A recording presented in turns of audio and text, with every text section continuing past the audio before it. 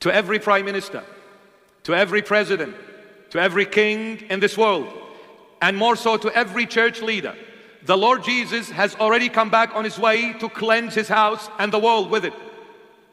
The Lord Jesus has already come back to cleanse his house and the world with it. If you do not repent, I cannot promise you that you're going to have enough time to come back later on and ask for forgiveness, because you may not have that chance. If you have hurt people, you'll need to answer for it. For every family you destroyed as a prime minister, as a president, as a king, as a traitor, and as Judas Iscariot as a church leader, for every family you've destroyed, for every evil thing you have supported, you will answer for it. So I'm begging you, every Christian, church leaders and Christian faithfuls, and the whole world, repent, repent, for there is God in heaven, the creator of everyone and everything that is visible and invisible. And this God is definitely not Buddha, not Muhammad, not Krishna, not no one. It is Jesus Christ of Nazareth. This is God. This is the truth. I'm not being neither selfish nor judgmental, nothing. I'm just quoting the truth. And I'm putting my life on the line for this truth. I'll never blink twice. For he is who he is, God revealed in the flesh, the creator of everyone and everything, heaven and earth and everything that is in it. Jesus is the only one. Repent.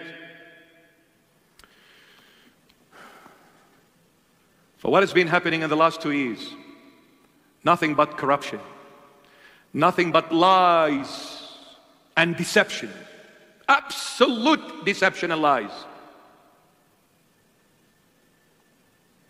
But let it be a lesson for all of us, because we are living at the time of denial of Christ, Laodicea.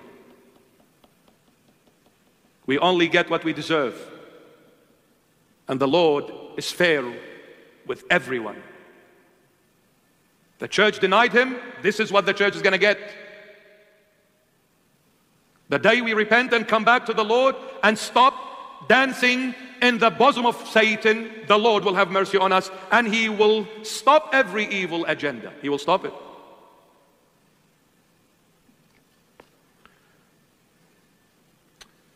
But I'm begging out of love, I'm not afraid of no one, but out of love, I'm asking and I'm begging every leader, religious and political leader, don't ever kill your conscience. Don't ever be lukewarm.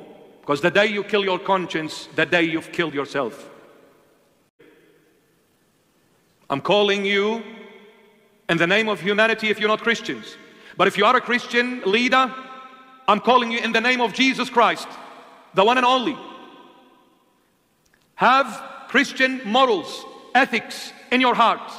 And if you are a non-Christian, then have a living conscience and act in a humane way. Respect humanity. They are not your slaves. Because if you think you can enslave people, then you are a slave to your own fantasies.